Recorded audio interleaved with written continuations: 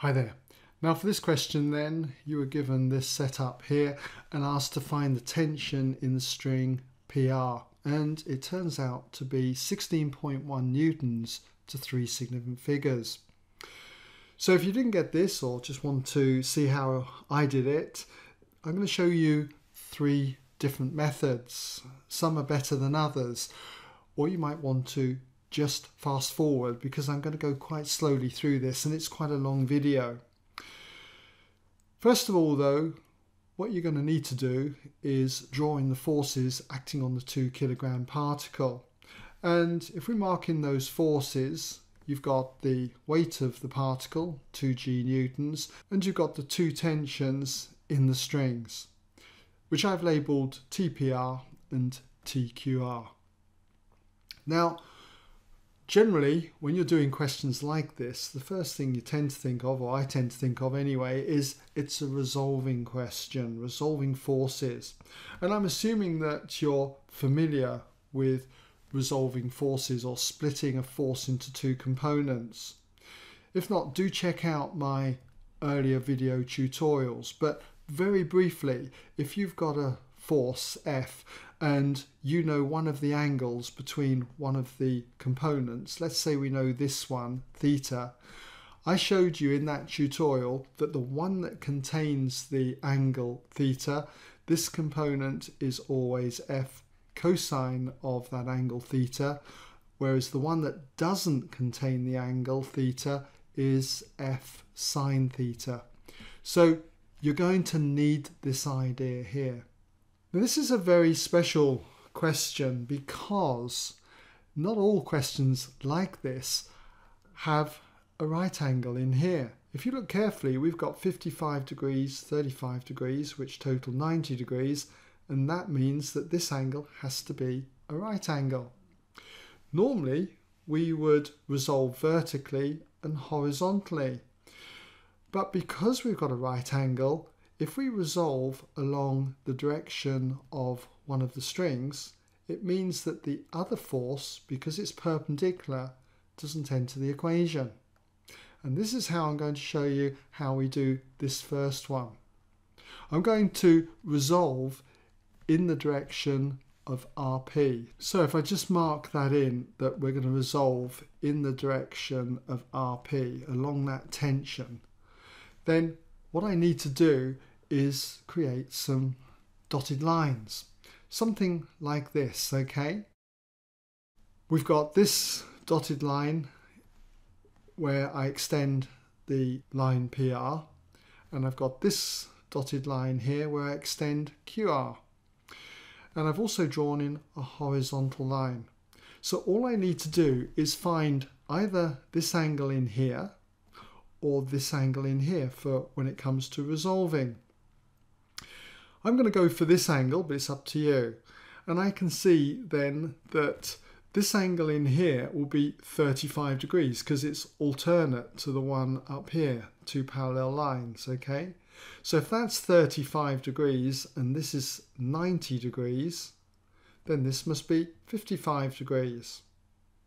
And if that's 55 degrees, knowing that this is 90 degrees in here, it means that this angle in here must be 35 degrees. So I'll just mark that in like so.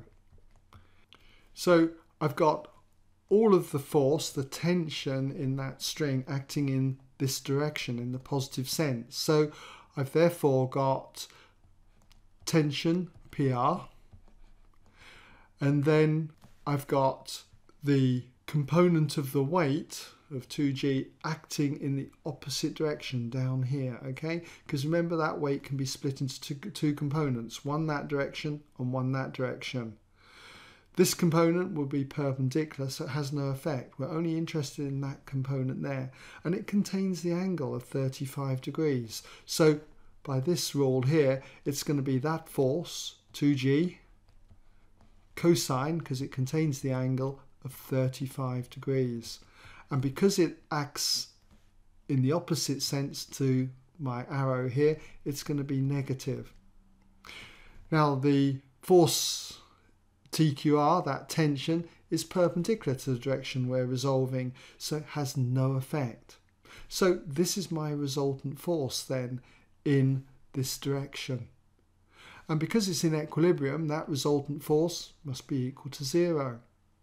So it's just a question now of rearranging this and solving it for that tension. So if I add 2g cos 35 degrees to both sides and work in degrees mode on my calculator, it comes out at 16.055 and so on, which when rounded is 16.1 newtons to 3 significant figures.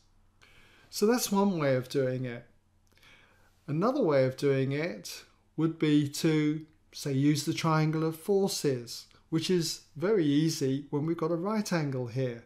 So again, I'm assuming that you're familiar with drawing a triangle of forces. You can see I've drawn it here where we've got the weight, 2g, and it's followed by the tension PR, okay, up there. And we know that the two tensions are at right angles. So I've joined the tension QR onto the end of the arrow for the tension PR, and it takes us back to this point here. Remember, it must form a closed triangle because the particle's in equilibrium. There's no resultant force. And then if you put in your angles, you'll see this one's 35 degrees, okay, and this one's 55 degrees. So we can just use basic trigonometry to solve this. If we take this triangle, this side here is the adjacent side and the 2g is the hypotenuse. So using the adjacent and the hypotenuse, that's the cosine of the angle 35 degrees. So the cosine of 35 degrees equals the adjacent side, that's T PR, the tension in PR, divided by the hypotenuse, which is the 2g. Rearrange this for the tension PR, and you end up with 2g times the cosine of 35 degrees. And that was the calculation we had over here, which, as you can see, turned out to be 16.1 newtons to 3 significant figures. We could easily go on and work out that tension QR by just using trigonometry, which is the next part of the question anyway. Now, the other method, which is generally done, is going back to resolving, where we take our diagram, let's just draw it back again, okay, and we resolve in the vertical and horizontal senses, okay. Now, I would normally do that, but because this was 90 degrees, it became easier to work in this way. But I'll show you. If we drew in the dotted lines horizontally and vertically and put in our angles, you can see we've got 55 degrees here. It's alternate to the 55 degrees there, and similarly the 35 degrees here. These are alternate angles. Then if I resolve vertically, this is what happens, okay. We'll just put it down here, resolving vertically, taking upwards as positive. Then the component of this tension upwards, okay, because it doesn't contain the angle of 55 degrees in this 90 degrees, okay, will be the tension TPR sine of that angle of 55 degrees, okay, by using this idea here. We've got the component of the tension in QR. Remember, it's got one component this way, one upwards. The one upwards is the one we're interested in, and that one will be the sine of 35 degrees because it doesn't contain that angle of 35. It's upwards in the positive sense, okay, so it'll be TQR sine of 35 degrees. And then you've got all of the weight acting downwards in the negative sense there. So that'll be minus 2g. And this will be the resultant force acting on the particle. And that resultant force is 0 because it's in equilibrium.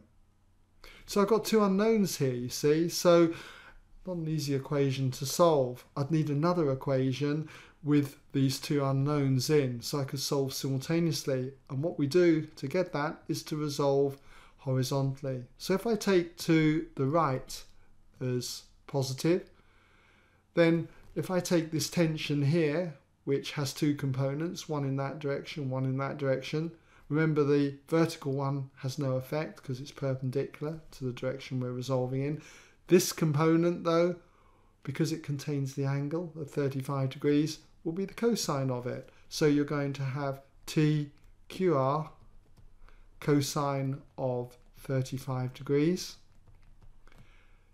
The weight has no effect because it's perpendicular to the direction we're resolving in, so you can forget about that.